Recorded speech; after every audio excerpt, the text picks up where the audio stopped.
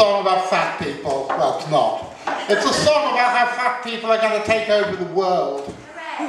Well, I hope so. It's called Billy Bunter Said.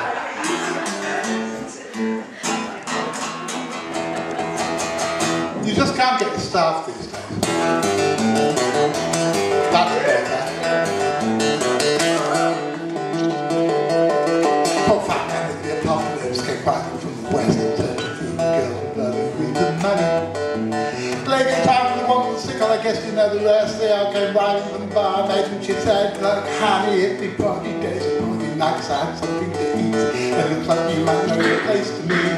It looks like you're a nice girl, it looks like you want me. You can still go down to the end of town, be back in time for tea. Billy Bunter said, if you want to be free, just get out of my head and come down from the tree. Billy Bunter said, if you want to be kind, there's only one thing to do. Your mind. Billy Bunter said, if you want to be free. Billy Bunter said, if you want to see. Billy Bunter said, if you want to grow old. If you want to grow old. Billy Bunter said, if you do what you're told, you can be like a child, you can never grow old. You can be like a child, you can never grow old. Well, the man cried laughing, and he shook his fist and grinned and said, you human beings will be the death of me. He told us all to go and search for place where no one's seen. And then he said some more that didn't make sense to me. And so I left the earnest seekers after truth and made my way in search of magic potions that might make me thinner. I found the gods on pharmacists who simply got away to mix some cocktails and politics over dinner. Billy Bunter said, if you want to be free, there's only one thing to do. Get out of that. Billy Bunter said, if you want to get old, things you learn to say. The beast will be mine. Billy Bunter said, if you want to be free. Billy Bunter said, come on and listen to me. Billy Bunter said, if you want to be told, you can be like a child, you can never grow old. You can be like a child, you can never grow old. Well, Karl Marx, you all know who Karl Marx is, or don't they teach that in school anymore? Karl Marx looked down at Groucho and said it's simply weird how the work is more confusing every day. And he took that double helix that he secreted in his beard, and without a second thought he threw it all away. And 24 bailiffs all came down from Inverness to try and catch an invitation from the beast. And when they found out there was nothing they could repossess, the war finally disappeared into the east. Billy Bunter said, if you want to be free, you got to hand the fire and try out the music. Billy Bunter said, if you want to be kind, there's only one thing to do, to de-school your mind. Billy Bunter said, if you want to learn the thing, Billy Bunter said, Billy Bunter said, if you do what you're told, you can be like a child, you can never grow old. You can be like a child, you can never grow old. And I never have. Be like a child, and you can never grow old.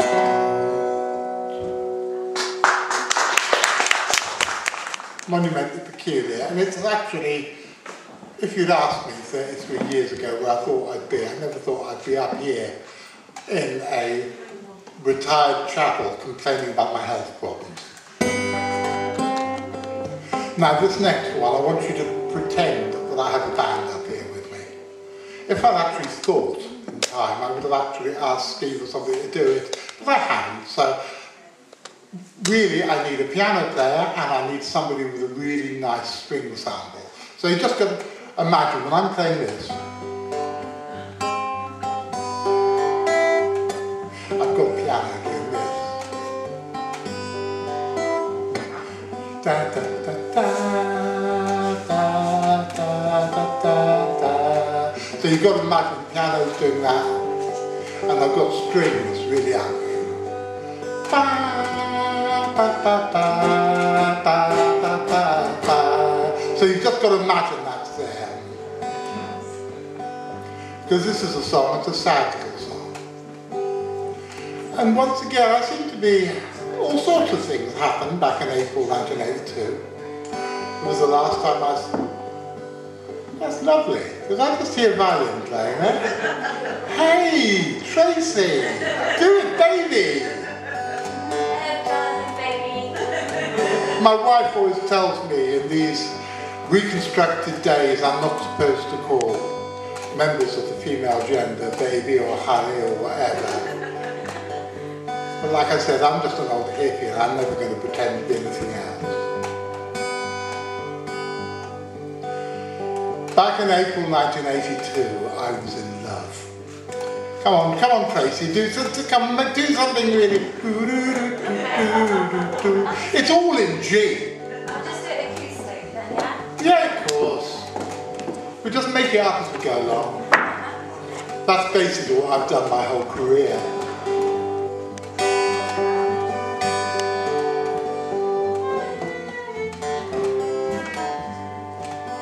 God, she's good, this girl.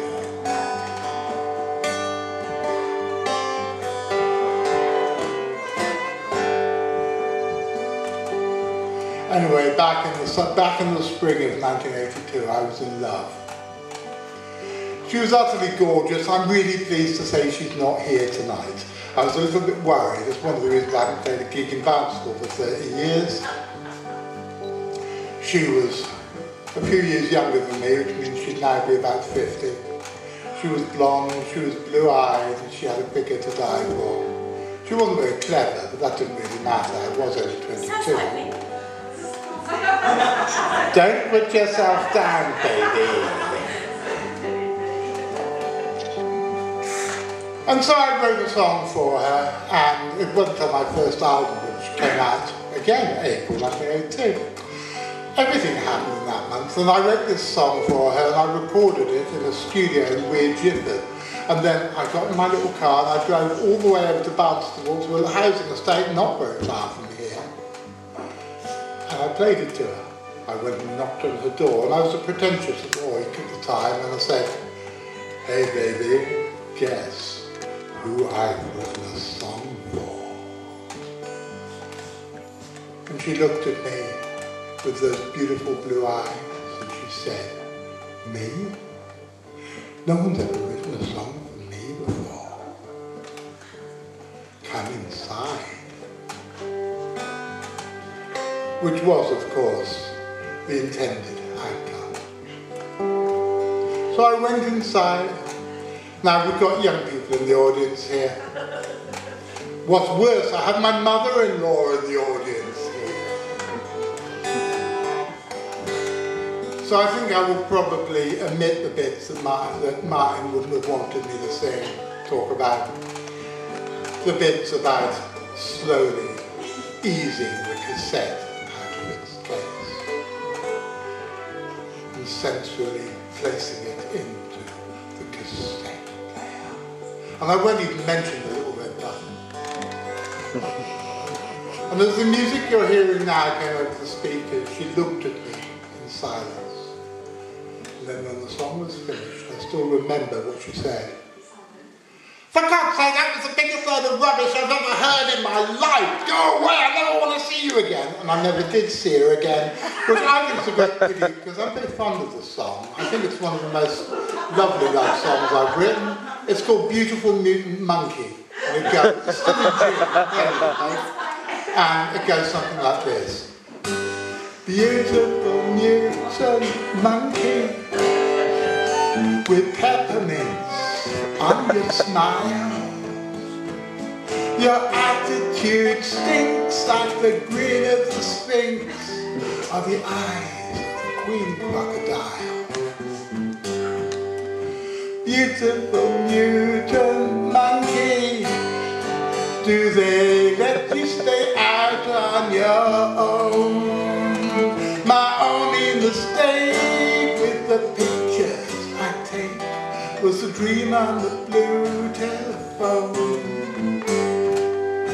Beautiful mutant monkey, a far out Madonna in drag.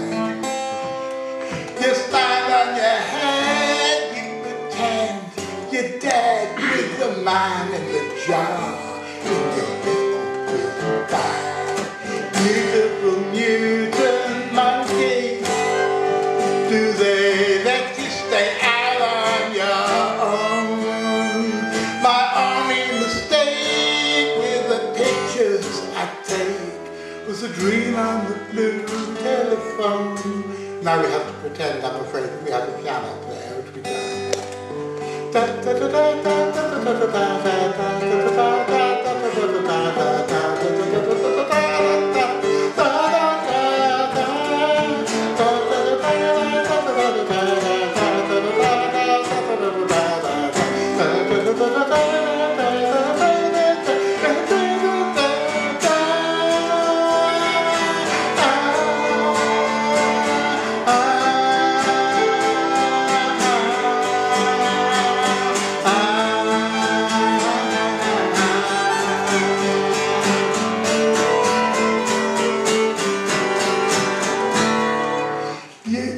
Mutant monkey, can we stay on our own for a while?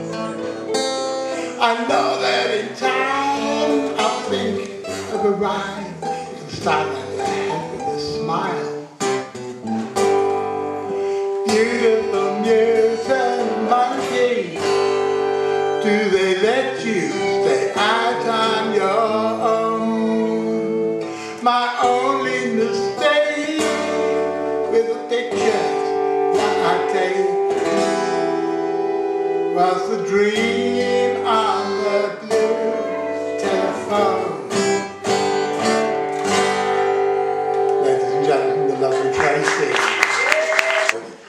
One who used to set fire to his own farts, and the other who used to make homebrew and then pee in it because he thought it would invent a new form of life.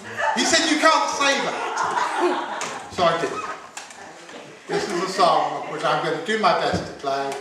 It's from an album called Only in It for the Money, and it's called Let's Make the Water Turn Black. Please believe me when I tell you that this song is really true. I want you all to listen and believe. It's about some little people from a long time ago, and all the things that the neighbors didn't know. Early every morning, Daddy Dinky went to work, selling stocks and shares to San Bernardino squares. Well, I still remember Mama with her apron and her pan, feeding all the boys in Ed's cafe, because they were whizzing and the burning and the hooting through the day. Ronnie helping Kenny, helping burn his boots away, and all of the while in the shelf in the shed, Kenny's little creatures on display. We see them after school in a world of their own. I think it must seem crazy, but it's true. The neighbours on the right seem to watch them every night. I bet you do the same, I bet you do the same, I bet you do the same if it was you.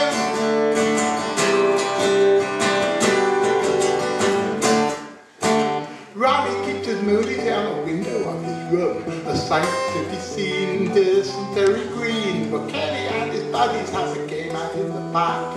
Let's make the water turn black.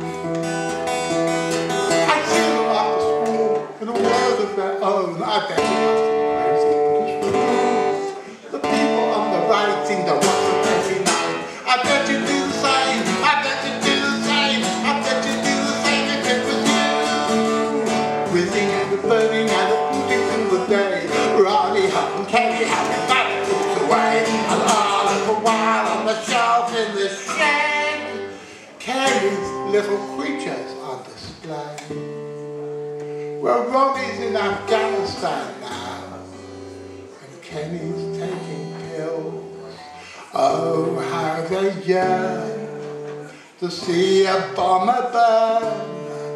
Oh, lightning flashing, thunder crashing, dynamite machine. Wait till the fire turns green.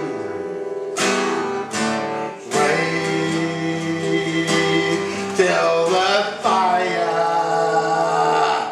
turns green.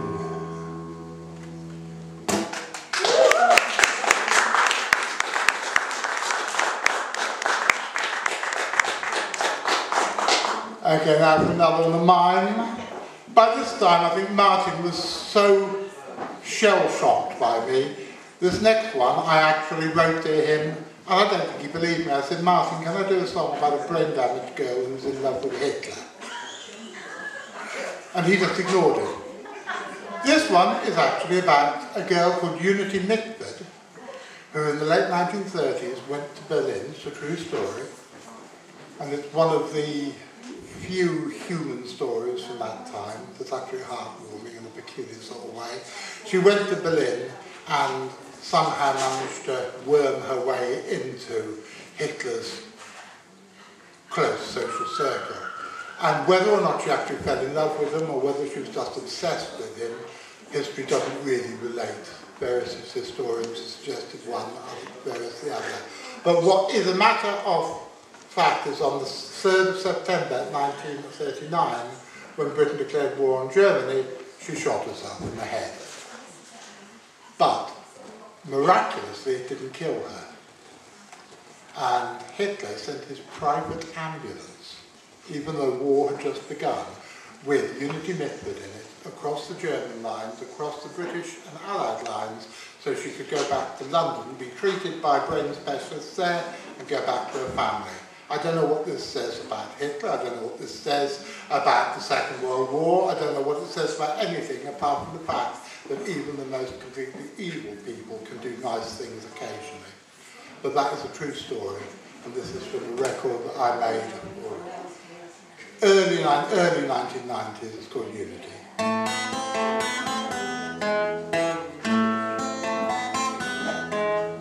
One summer evening with a head full of pills in a village deep down in the Oxfordshire hills.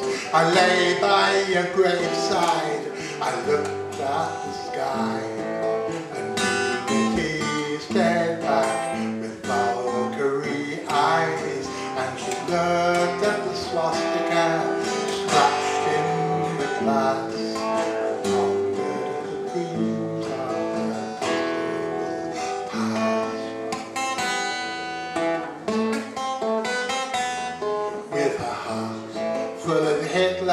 And a hole in her head, while her sister sat fondling, surrounding the bed. She stared at the martyr, she stared at the thief, she stared at her own inexorable grief, and her sister sat fondling with tears in their smiles, and rushed out to swim.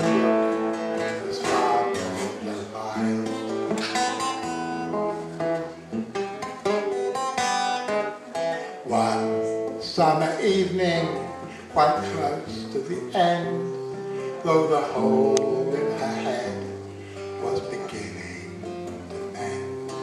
The pain in her heart was too heavy to bear. She just tried to give up, but she didn't care. While talents like hers are too precious to waste. If they're caught in while talents like hers are too precious to waste. If they're caught in a cage, they just have to escape.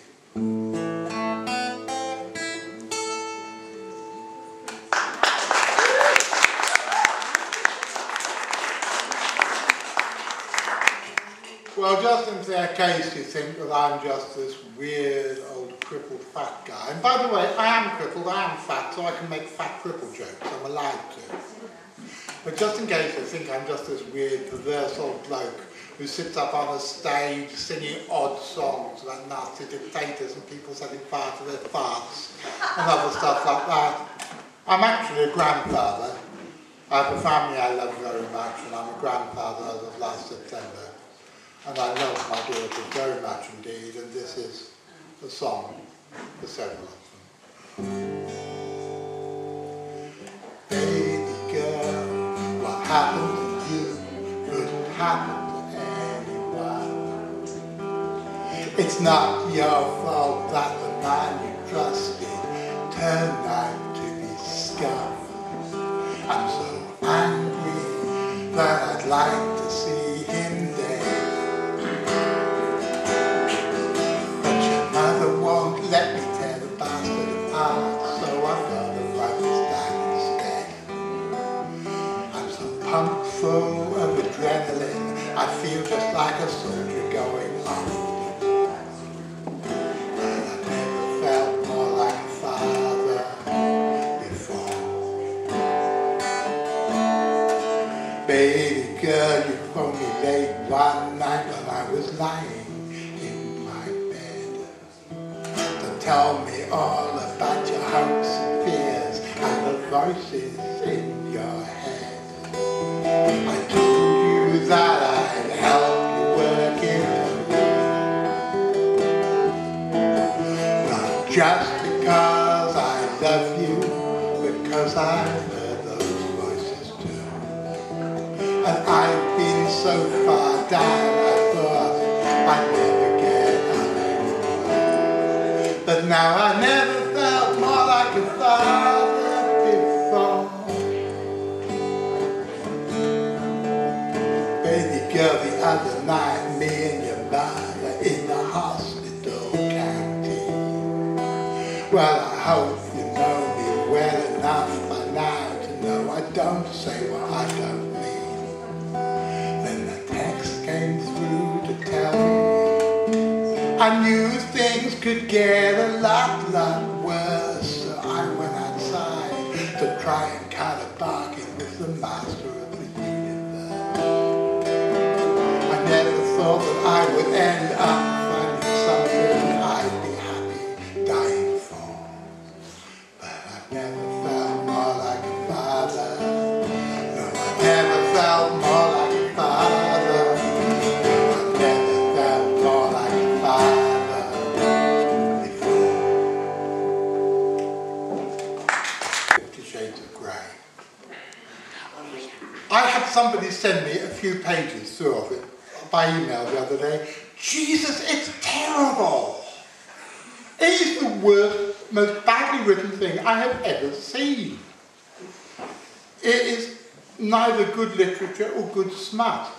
I've read more arousing things than the Journal of Herpetobiology, which is, by the way, something I subscribe to.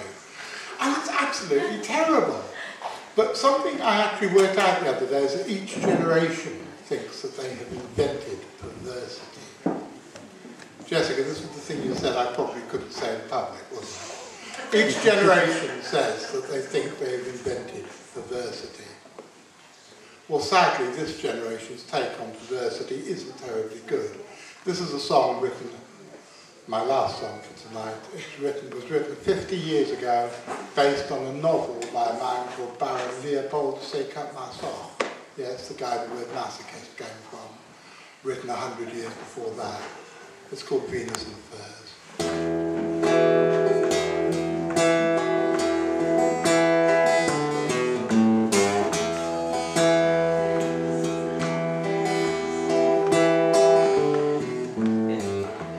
Shiny, shiny, shiny boots of leather, whiplash girl trapped in the dark. Cooking bell, your servant does awaken, striking mistress, feel his heart.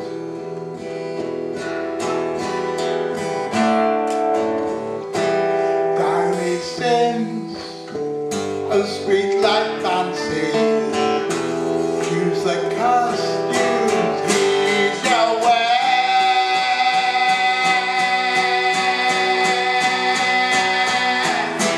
Severin, Severin, dear and lightly, Severin,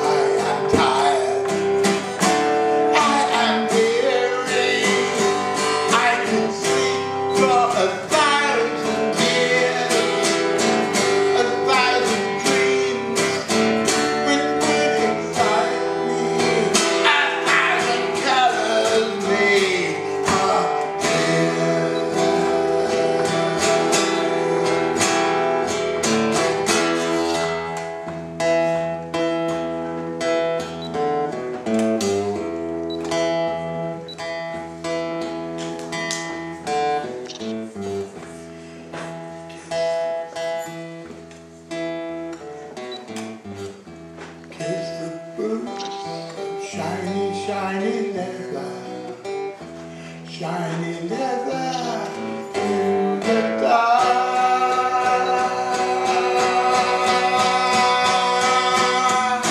See the song that got given life, striking whisper and spark.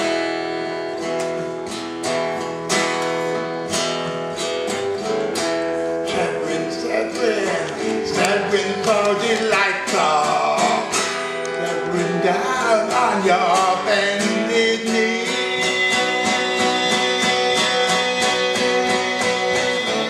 See that light is not given lightly.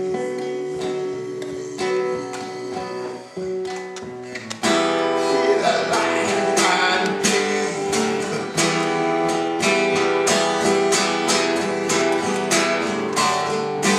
I am tired, I am weary, I can sleep for 1,000 years, 1,000 dreams, which would excite me, 1,000 shadows may appear,